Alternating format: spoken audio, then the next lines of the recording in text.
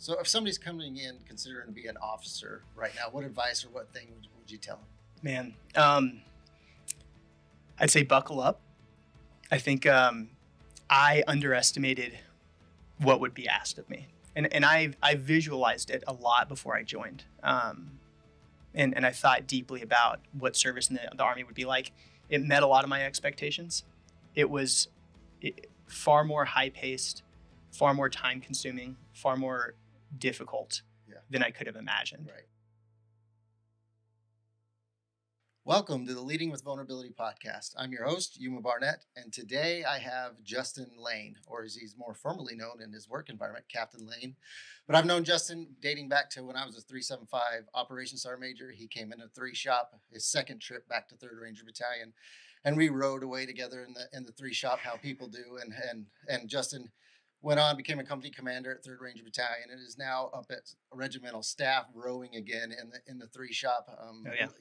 Loving his life, and I say that with a little bit of sarcasm. But he's a great Ranger, a great family man. I'm glad he took a moment to come on here and share some of his story. And we're going to talk a little bit of the path of kind of the Army officer, why he chose that, and kind of what the Army officer career path looks like, the future looks like as the Army is going through change.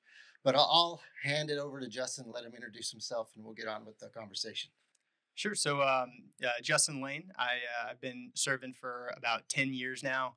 I'm married to Brittany, been married to her for 9 years. We have 2 children, a 2-year-old and a 5-year-old. Came into the Army right out of college. I did the ROTC program at George Mason University and went straight into the infantry, kind of hit the usual, IBOLIC and Ranger school. Went out and when it was a platoon leader, went overseas a little bit, came back and then competed for service in the regiment. Was fortunate enough to be selected and assigned there. And I'm super grateful that you're having me on today, Yuma. I've been watching from afar this show and guys like Dan Damshin and Dan Farrader and Ken American, and I don't know that I'm in that cohort or of that caliber of a man, but I'm honored to be here and I really do appreciate you having me on. Yeah, I'm happy to have you here. That I absolutely think you're in that caliber. We're all the same blood when it goes back to the regiment. So thanks for coming on. Tell me a little bit about just your growing up, your childhood, kind of what led you all the way into college. Sure. So I was born in Texas. Family has a long history there in the Texas Hill Country, west of Austin, a couple of hours. And family, has a ranch out there and just a long history in the state of Texas.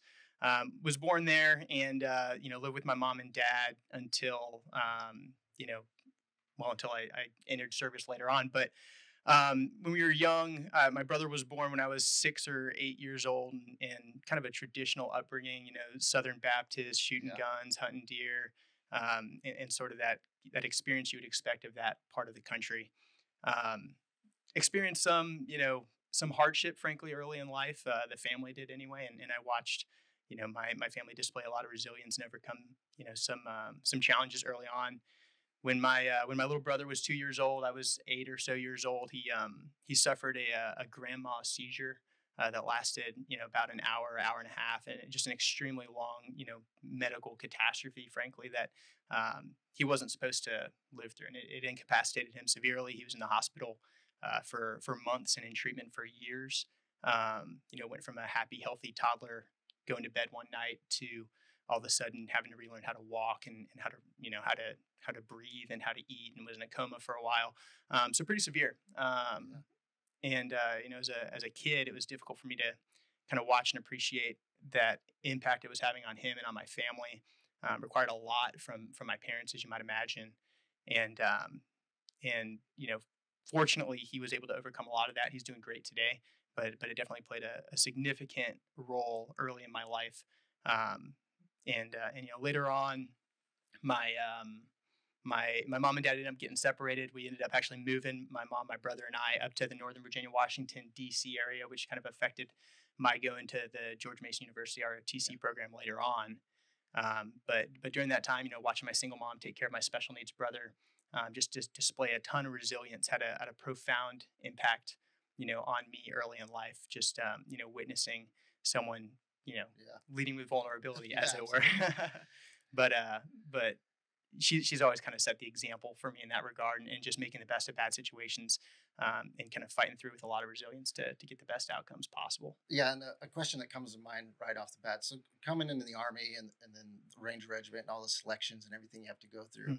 So seeing your brother who goes through something like that, and you were there through, from 8 until you left.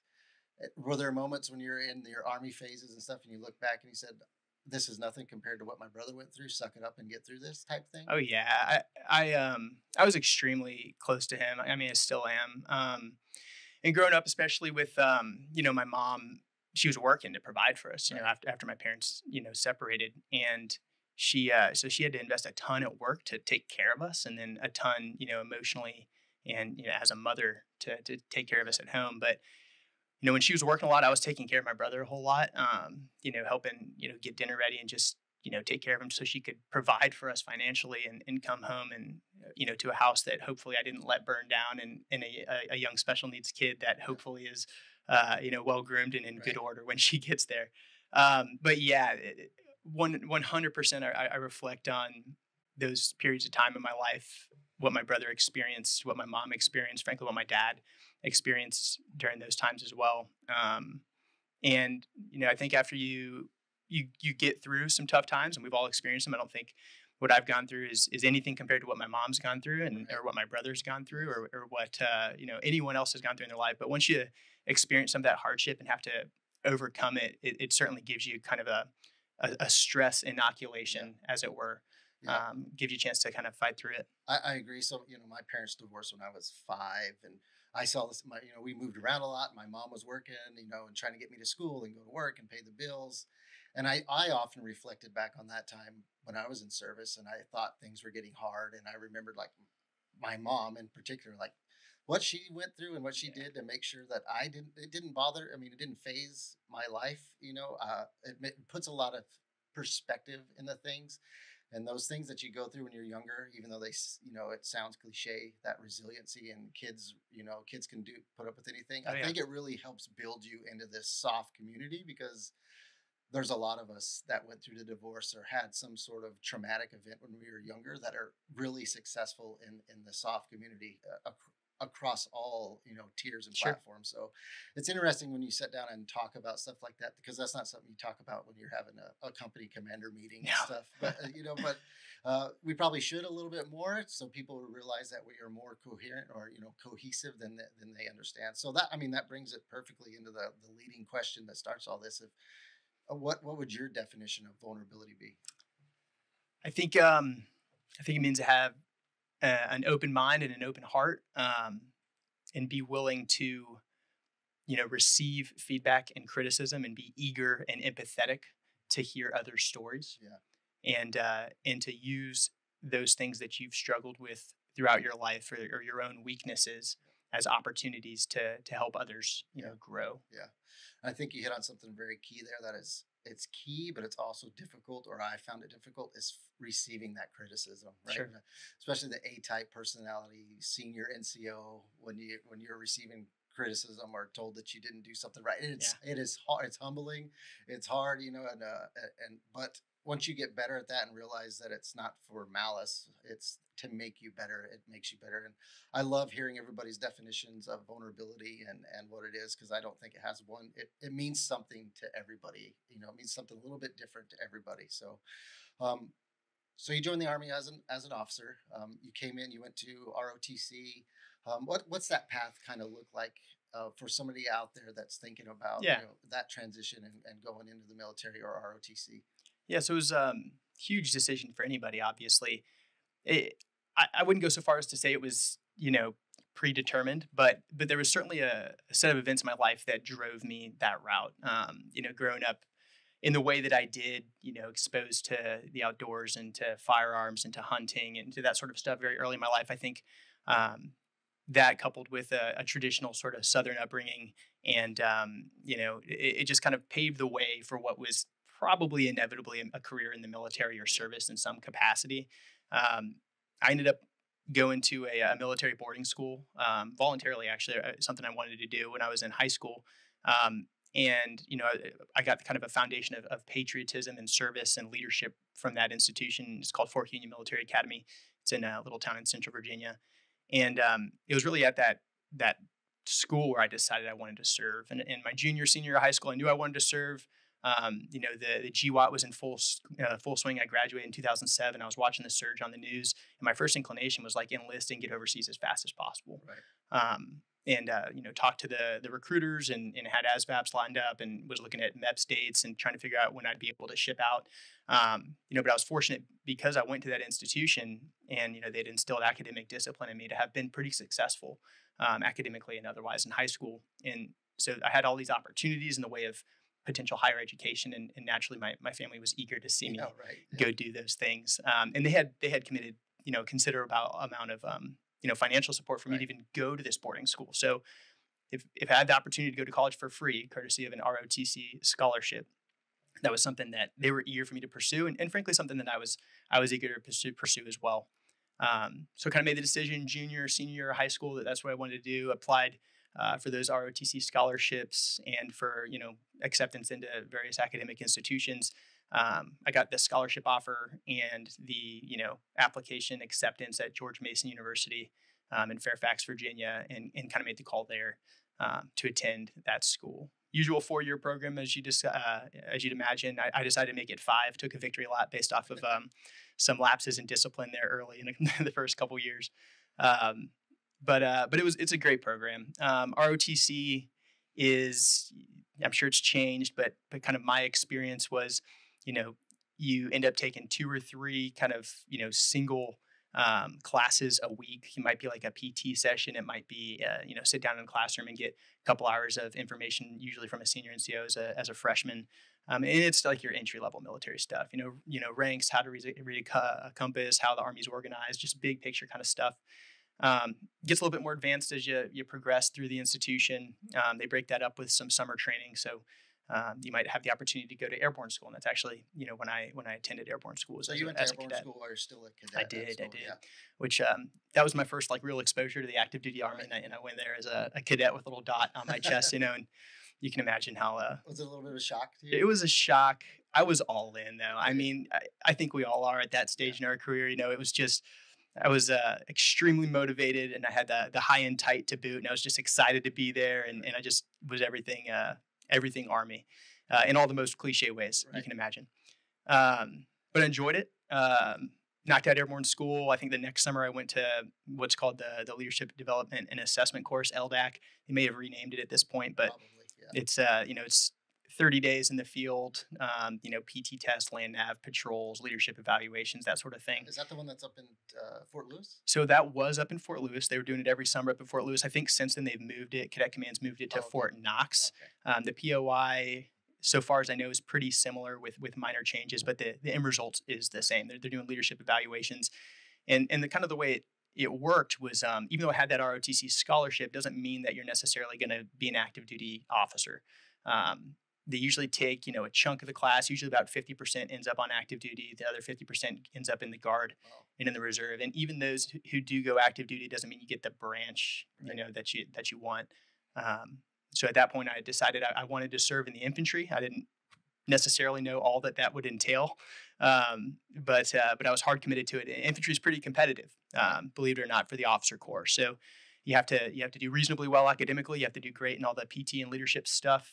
They kind of take those 2 evaluations, cram them together, stack you against all your peers, and then they just go down the list. And if you're fortunate enough to be ranked high enough to get the slot, then that's what you're assigned. However, I mentioned that I had some lapses in discipline academically early in college.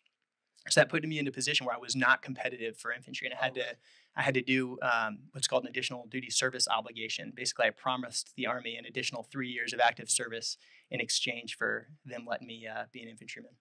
Yeah, and it's a great path. It's a great way for people to go get their education, so you don't come out of there in debt, and you come out of there with a job on the back end. One thing I want to highlight, and I'd like your perspective on a little bit, the infantry kind of gets a bad rap sometimes when you're thinking the industry side. They do, because we call ourselves grunts, and we have all these kind of terms that make us seem like we're not as intelligent as we might be.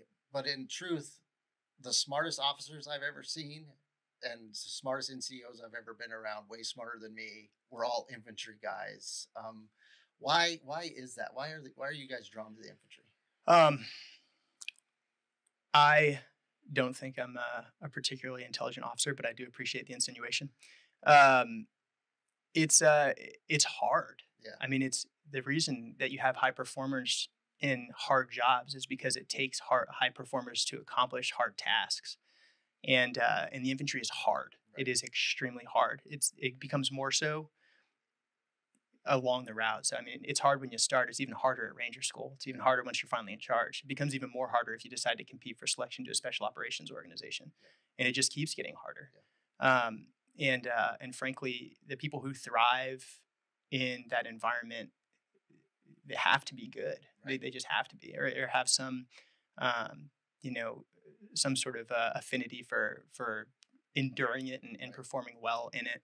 And the same thing when I look to the officers who, I admire the most and who impress me the most professionally and as just as men, they are usually infantrymen. And I'm exposed to a lot of infantrymen, but nonetheless, I mean, there's certainly a positive correlation there. And I'm not nothing disparaging against the other branches and stuff, but the infantry has the bulk of the people, a large amount of the personnel. And I've just always noticed the infantry is a place where the term the cream rises to the top is probably the most adequate way to describe the infantry to me, because you have to be able to make decisions in a snap, and those decisions might cost the lives of at some levels thousands of people, and at our levels hundreds of people. And it just takes a special person to be able to make those decisions and make a timely and accurate. It's a really interesting place the infantry is, that I don't think gets a lot of the credit that it deserves. So as it, through the Army, you've been in how long now? Just shy of 10 years. So the Army's going through change now. We came out of Afghanistan. We're going to leave what's going on in Europe. We're not even going to discuss that, because that's a whole nother bag of stuff there to unpack. But going through change is difficult. You joined when the war was going on, and you joined to go do that, to go serve your country in combat. And right now, as it stands, that's harder to do for somebody coming in off of the street. There's not that guarantee that you're going to go lead men in combat.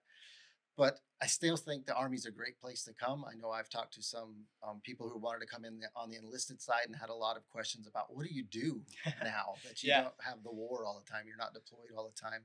What does it kind of look like from the officer's perspective? Sure. So no doubt, period of change. As you alluded to, I joined to go overseas. I wanted to go to Iraq and Afghanistan, all these places, and I was lucky to have some of those experiences. And I think on the enlisted side and on the officer side, everyone is kind of wondering what's next. Yeah. I have no anxiety, no fear, and no concern for the Army. It is filled with phenomenal people. It is a resilient organization. It adapts rapidly to change. Sometimes you'll start complaining about change, and then one day you'll realize that we've already adapted to it. Like you reflect just 30 days, 45 days, 60 days prior, and like, were we all griping about this? I know. And then all of a sudden the problem's solved. So I foresee that happening now. It's a leadership challenge from the officer perspective. Yeah, we have a responsibility to keep our organizations focused on the mission, and right now the mission is to be ready for the next mission. Right. And that job is no less important than the one we were doing when we were going overseas all the time. Right. And sort of when I left Charlie Company last year, kind of what I told the guys, kind of like in my little huddle before we took off, is the next fight's coming. We don't get to pick when necessarily, or how, or what it'll be like or feel like, but what is certain for the Ranger Regiment is that when it comes, you're going to be the first people in the Department of Defense asked to go solve that problem on behalf of the nation. And just because you don't see the next deployment on the calendar doesn't mean it's not on the calendar. Right. It's there. You just don't know the date yet. Right. Yeah. It's when I'm talking to people who are either still in or thinking about coming in, when they're asking about, I want to go to, it's a weird thing, but people want to go to combat and try themselves and see how they lead. I just say it's kind of like the weather in Georgia. You just gotta wait. You just gotta wait a minute. Oh, yeah.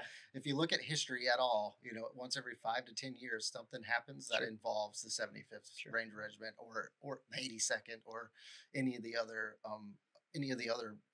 military forces. So just be patient. And I think also the change is a natural filter, because sometimes you don't need the same leadership that you have in a wartime It's true. environment. We've all heard there's the guy that's in the company that's, he's terrible in garrison break, and break the case in time of war. He's great on the objective, he's great overseas, but he's not necessarily a garrison leader, somebody that preps people Hmm. for the unknown fight. And I've seen it. I think it's just kind of a natural filter. That cream will rise to the top. The the next generation will prepare the next group of people for the fight, and everything, like you said, it's going to be okay. We're going to be fine. The right leaders will find their way to where they need to be. I think that's something that we've always done well in the Army, Sure. in the U.S. military area as a whole. So, Absolutely. um, I'd say the uncertainty requires even higher levels of leadership, right, frankly. It's a different style of leadership than leading an assault. yeah, But there's no doubt that when the mission is unknown and your job is to keep people disciplined, motivated, yeah, and moving towards that next challenge, which is still unknown. I mean, that's hard to do. right, So if people are considering joining to serve, like, we need you now. right, we, exactly. we need those phenomenal people as part of the organization now Right. to go do the job. Yeah, and just because it's not as sexy right now, right? What I always told new Rangers when they came into my company or platoon is it's not about the nods, the nice nods and the fancy weapons and the Yeah. fancy body armor. It's about doing uncommon tasks, very well. I mean, doing the common tasks, uncommonly well, and we'll be fine, like you said, and it's on the horizon. So if somebody's coming in considering to be an officer right now, what advice or what thing would you tell them? Man,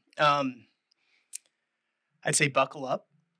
I think I underestimated what would be asked of me, and I visualized it a lot before I joined, and I thought deeply about what service in the Army would be like.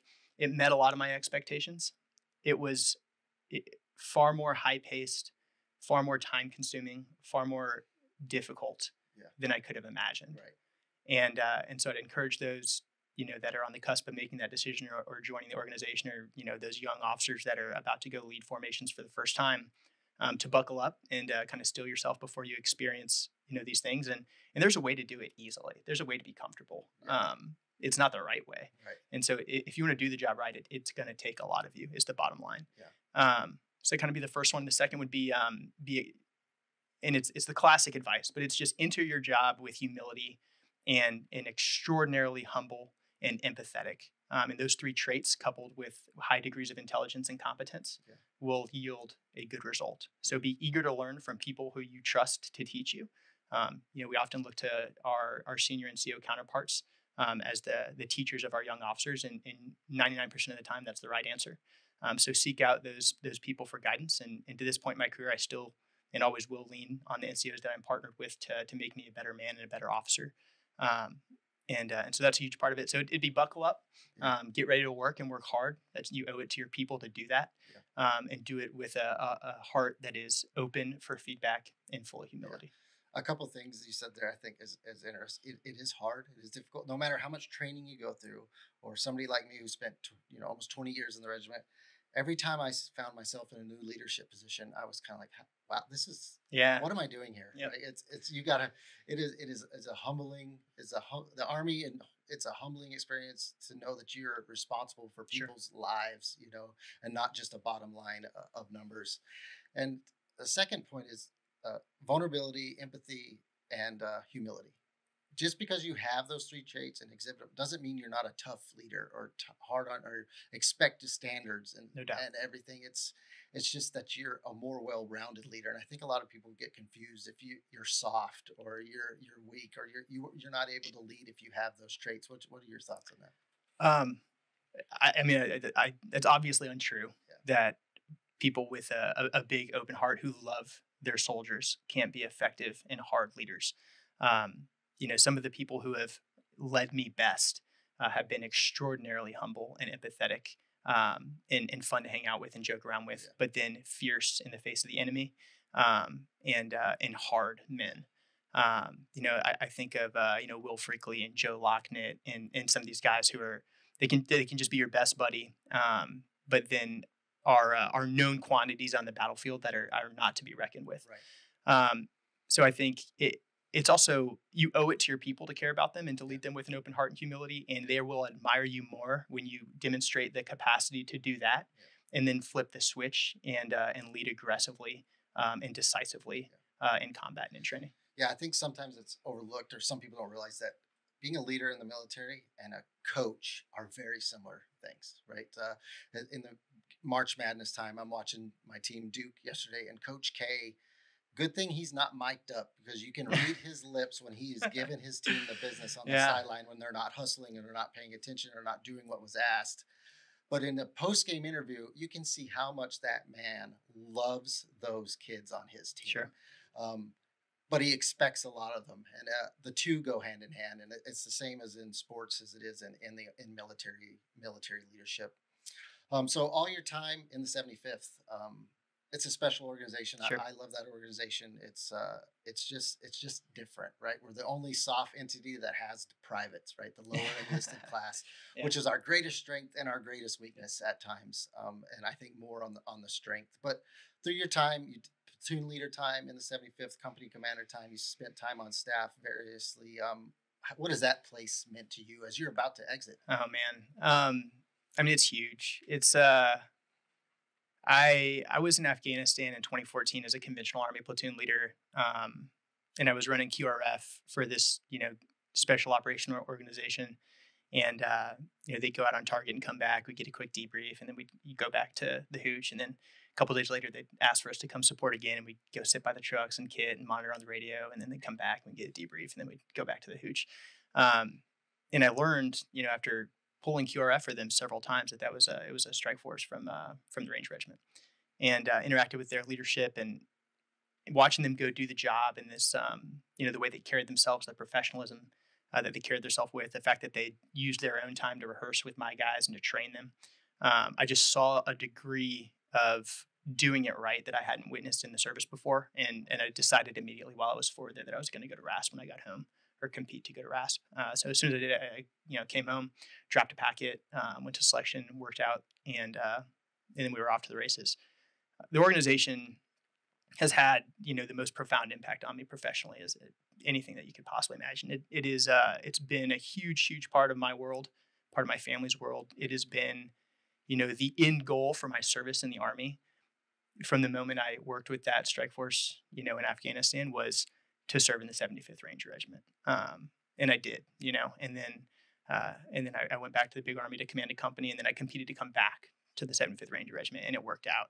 And so for as long as I can remember knowing about the Ranger Regiment, my goal has been to be in it and to be close to Rangers, and to be able to serve alongside them. So I can't understate how formative it has been serving as a Ranger. Yeah, it's hard to explain for people who've never been in it. It's a great the Army in general is a great place to be. It's just it's a little bit more refined. You have to go through a selection process. You find more people that are like you. You're challenged every day to be your best self, because everybody around you is just, in my opinion, better than I was ever. And I just wanted to be as good as them. It's great. And I know when you said that, it's part of your family's life too. It's ingrained throughout your whole DNA. I was watching the other day, all my kids were going to school. Every one of them had a Rangers T-shirt on, right? Just happenstance it came out of there. So it's just something that just becomes part of who you are, and the organization will surely miss you. And we'll talk a little bit about what you're doing as you go out. So change, just as a leader, how do you manage change? Whether it's changing from garrison environment to deploy, and what's your take on just managing change? Because we're in the Army. As an officer, you're in change every 2 years at a minimum, right? You're changing either jobs, duty locations. You're going to Oconus, back to the States. Your family's got to go through change. How do you approach change just as a leader? Sure. So I think the leader's number one responsibility during change is to do it with a happy heart and an optimistic outlook. You set the tone for the entire organization with the way that you carry yourself, the way that you communicate.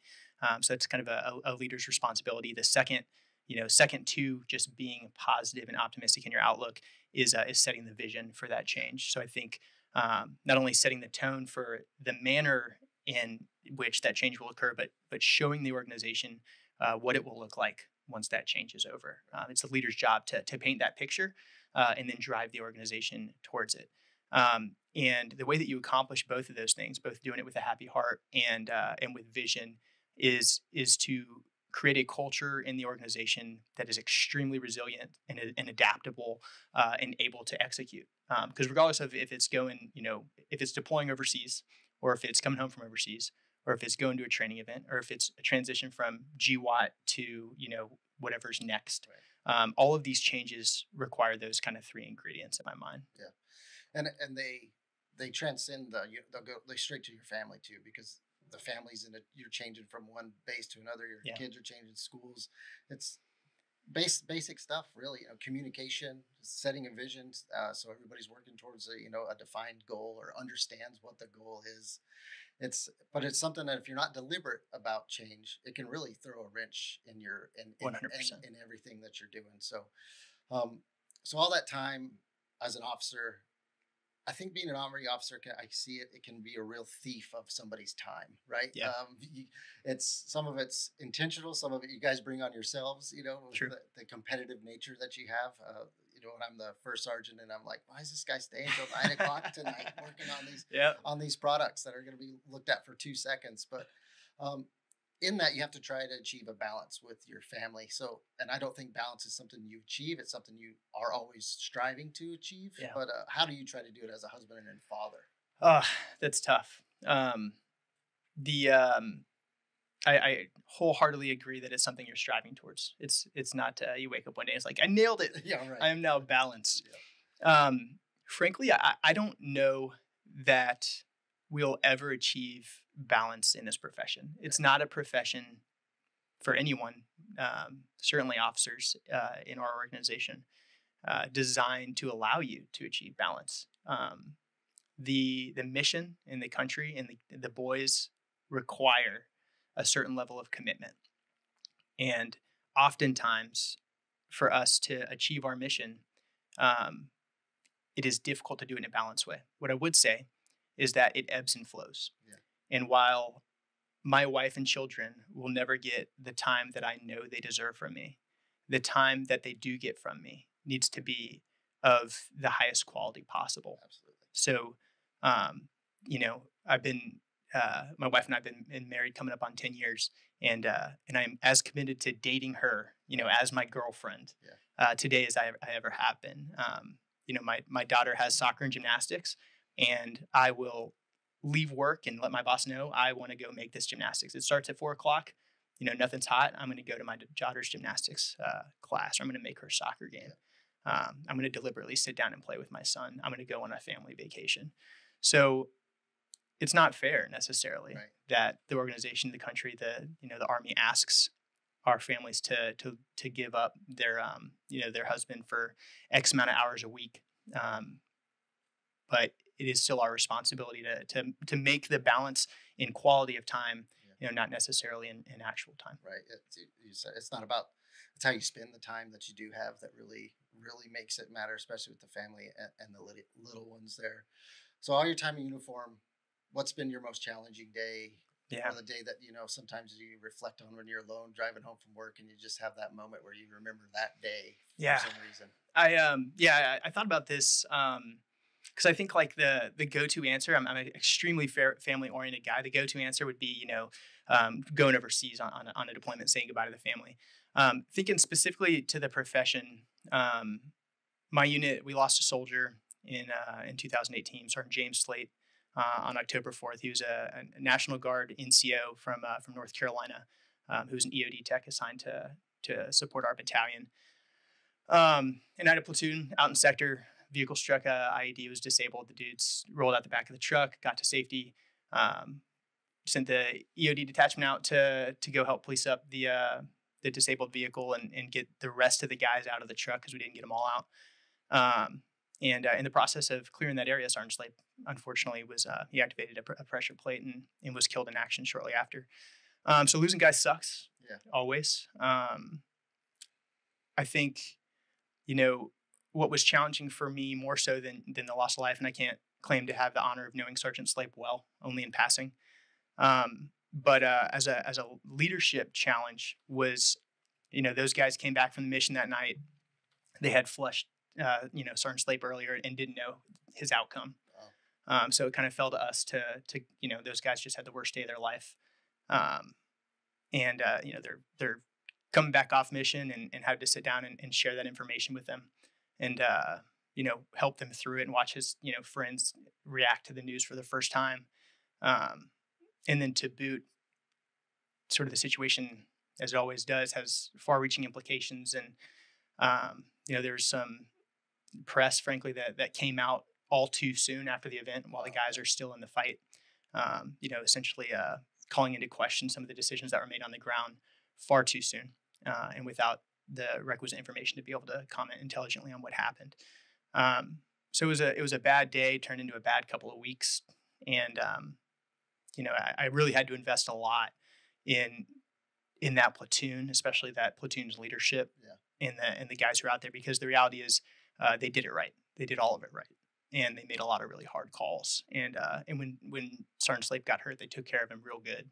And they got him out really fast. And, things just go sideways sometimes. Right, yeah. And so that one was a tough one. Yeah, those are tough. As a leader, when something bad happened, I find myself in moments still today going, did I make the right decision?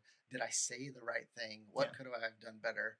And I think it's in our nature. Sometimes we dwell on things that we can never change. Hopefully because so we'll never make the same mistake or something again. So it's always tough losing somebody, and it's hard to pick one day that's the most challenging, because saying bye to those kids is terrible. I've done it many times, and then looking people in the eye when they've lost somebody is also terrible. So it's hard to refine down to one event, but it's not all bad.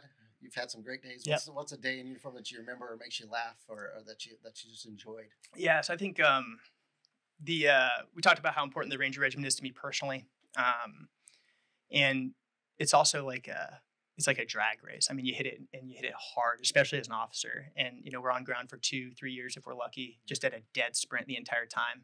And sometimes you're going so fast you don't stop to appreciate where you're at and who you're with and what you're doing. And so there was a moment on a training event about a year ago with Brandon Hollinsworth and I in Seco 375. It was my last training event as a company commander, probably my last time out with the boys. I mean, in my career, just based off of being a senior captain about to go to higher levels of leadership. And it was on that training trip, we'd gotten a couple great missions in, riding on helicopters, cruising around on the beach, and just doing some awesome training with awesome guys. It was just us out there. And it was this event that we'd worked really hard to plan and make happen. And it was like towards the conclusion of that event, we were out having dinner and drinking beers and just kind of reminiscing on the year and everything else. And it was just, kind of like how you often say, just Rangers telling stories and spending time together. And at some point, kind of during that conversation, I did finally, stop to reflect on, my time in the regiment, sure. My time as a company commander, sure. But also just 10 years of service and where I'm at. And, I was like talking to myself like, hey, man, remember, all those goals we set? Like, this is it. You've done those things you said you were going to do. And it was extremely fulfilling, and especially to be in the company of those guys in that place, and certainly something I'll look back on fondly. Yeah, it is. You're right. Things go so fast. And then we added a fight on top of it, which makes it go even faster. That we don't sit back and reflect, I don't think, as often as we should intentionally. And we do. I found finally had one of those moments as like a first sergeant, where I was in the office for the last day, like, wow, look what you've done. Look what we did. Look at yourself, which is hard to do. But Army's a great place. It's a great place to be.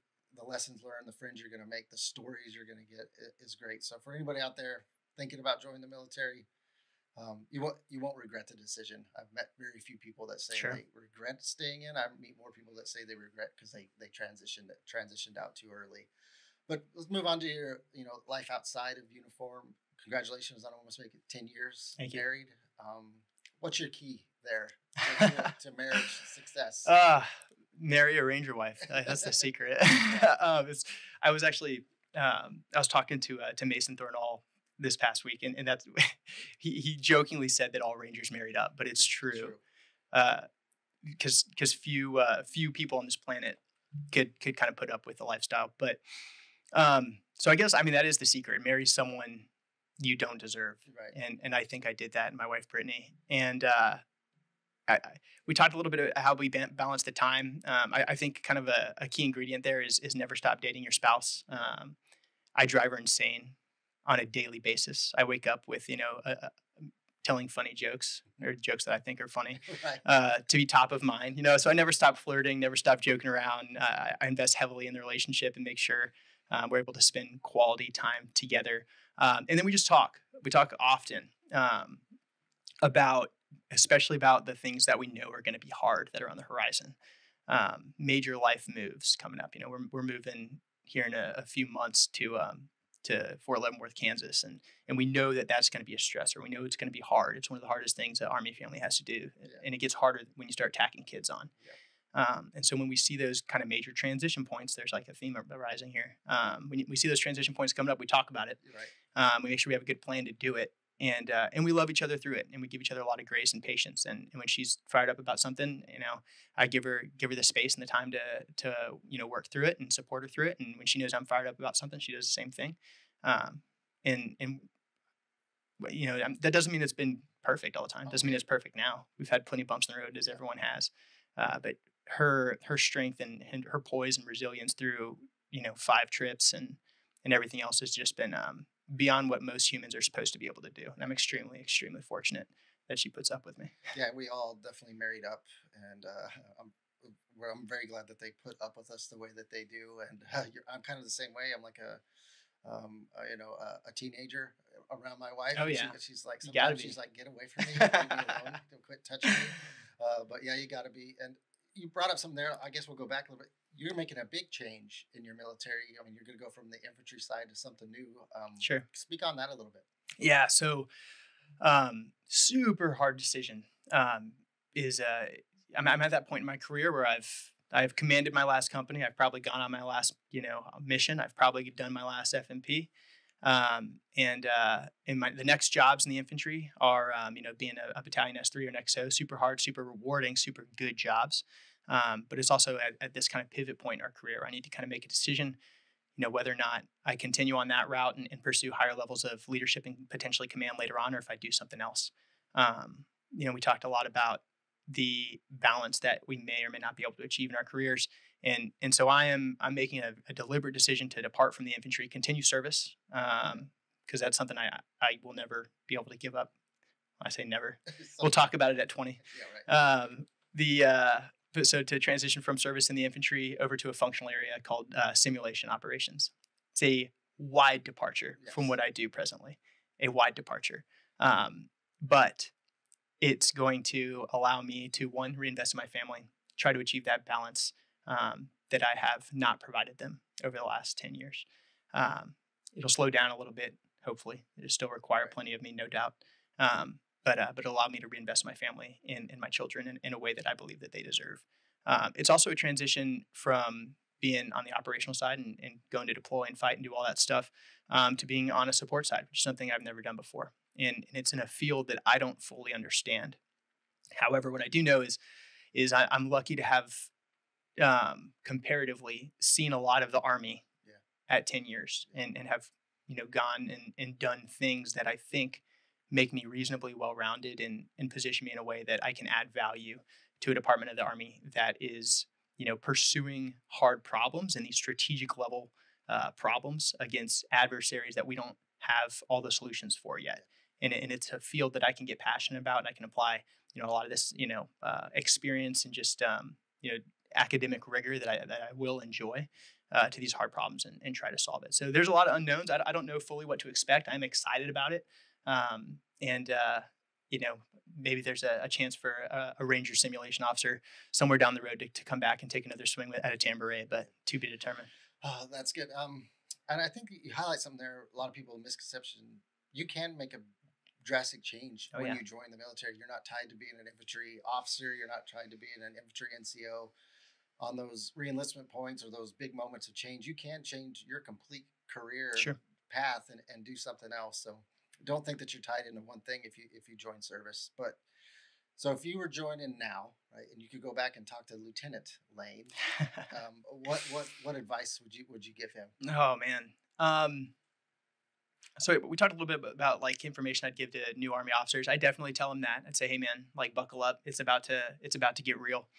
Um, I hope that I entered my early positions with humility and a degree of humbleness. But I would also say, don't be afraid to affect change as a young leader who is well informed and who is mentored by soldiers of experience. Yeah. Especially on the officer side, it feels as though we enter positions and achieve expertise in that position just in time to leave it. Yeah, for sure. So those early jobs, especially platoon leader in the conventional force or as a Ranger platoon leader, you're only going to be there for a year or 18 months. Yeah. And you're tasked with leading that platoon during that time and preparing them for combat and leading them in combat. And it will take some time naturally to get your feet under you and to figure out which way you're moving. But when you have a degree of confidence in the job and you have the mentorship of someone with experience to check your ideas against, don't be afraid to implement change or to drive that organization or to lead that organization. It's what those soldiers, it's what those Rangers need from you. Yeah. It's why you're being paid. Yeah. And I think I was lucky. I was a platoon leader on 3 occasions, twice in the conventional force and then as a Ranger platoon leader as well.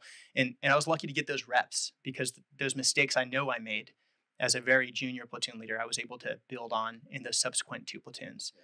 And what the Ranger Regiment also does extremely well is we hire people who've done the job before, yeah. Right? So our Ranger commanders have been commanders already. And so we're fortunate to have that confidence, that experience under our belt coming into the job to hopefully to lead appropriately. But don't hesitate to lead, I guess would be the advice. Yeah, go all in, right? Go Absolutely. all in. Don't hold anything back. Go and enjoy, whether it's a 2-year stint in service or a 20-year stint. Get everything you can out of it. It's a great. The Army's great. It's a great, and you don't realize it until you're gone, like I am. Just how much fun and how fast it really passes. So we'll close it out here. We'll do the pod deck. This is a new deck. I've never opened this deck. I have no idea what kind of questions are in here. Okay. And we'll do 2 each, and see what we get here. You never know. Deal it up here, Vegas style. And I'll let you start. Sure. Take your cards, and we'll see what we get out of it. All right. What do you consider to be the most important piece of furniture in the house? Oh man, it's probably my chair, right? Now that I'm like the old. You have the classic old man chair. The old man rocking chair. I had actually had one for 15 years that we just upgraded to. Like I just retired from the Army. It's a leather recliner, so. That's my go-to when I'm watching the basketball games through my eyelids at 8:30 when I'm falling asleep after my 4 kids awesome. Have worn me out. So that's probably the most key at this point. All right, we'll go to you. Oh, this is a deep one here. What do you think is not fair in today's society? Oh, it's not fair? Oh, man. No, see, I'm a very, I'm a big, if it's not fair, it doesn't matter. Just keep going kind of guy. I don't know. I don't think it's fair that, I guess there's illnesses and stuff that aren't fair. Yeah. That's certainly not fair. It's not fair that people can, experience unproportional levels of hardship that they are not entitled to and did nothing to deserve. I think that's perfect. Like when you see the kid with cancer or something, or terrible. Even the kids in Afghanistan or the kids in Ukraine right now, and all that craziness. I always just feel bad for the kids because they have no say in anything that's happening. It's not fair. All right, back to you. All right. What is the one thing you wish you had the money to pay someone to do for you? Okay, at this point in my life, I wish I had the money to pay somebody to edit all of these podcasts and videos that I do, because I'm the career infantry guy, and I'm now spend a part of my day learning the Adobe Creative Cloud all day long and taking classes. So I wish I could pay somebody to take up that task for me to give me back a little bit of it there. But yeah, right now that's what I would do. I get that. If you could try out a job for a day just to see if you like it, what would it be? Ranger squad leader. Yeah. How come? Ranger squad leader all day. Yeah. Well, how come? Oh, because like that's I mean we go back to like my early days. Hunting, fishing, being outside like that. I loved it. And that's one of the things like we talked about the pros and cons of being an officer. That's one of the cons. You'll be close to the fight, but the fight you're not designed to be maneuvering fire teams or kicking doors. You're just not. Your function is different. You understand how to do those things. You teach, frankly, which is bizarre, how to do those things. But in practice, when where the rubber meets the road, it's a Ranger squad leader, Ranger team leader making it happen. So if I had one job I could do for a day, Ranger squad leader. And coming from somebody who's done that job, it's a great job. And I understand your perspective when there's something that you're part of, but can never do that one thing within it. Yeah. It's like, man, I wish I could just for a day be that person. Yeah. Just to see. It's just different role. Like, even when you look outside when I'm at my house on a Saturday and I see my dog laying in the sun in the yard, I'm just like, I wish I could do what you do. That's a good deal for right a day, there. right? So just thanks for coming on. I really appreciate it. A lot of great lessons to be learned here.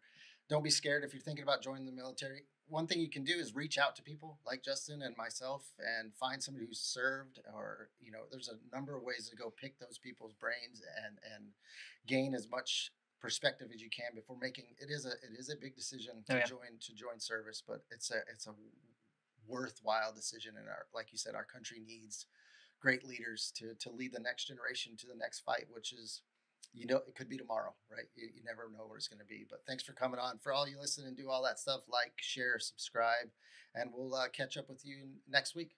Bye.